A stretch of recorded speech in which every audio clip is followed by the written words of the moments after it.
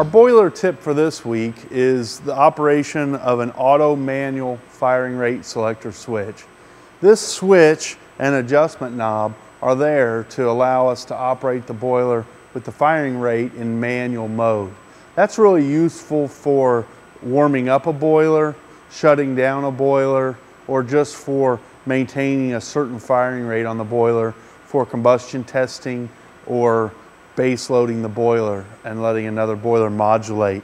By simply placing this in manual, once this is firing, the mod motor will go to the point in the firing rate that corresponds with our setting.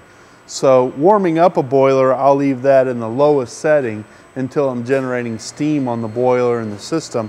Then I may gradually increase it to raise the system pressure slowly.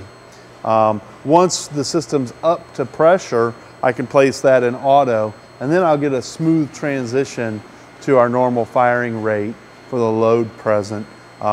In auto, it's going to respond to changes in pressure, but in manual, it's just going to stay right where we want it. So if we're going to shut a boiler down and we don't want the other boiler to suddenly assume that load, we can put it in manual and slowly drive that down to low fire, let it run there for a few minutes and turn it off. And that's just going to give us a good handoff of the load to the other boiler and give us a nice smooth boiler plant operation.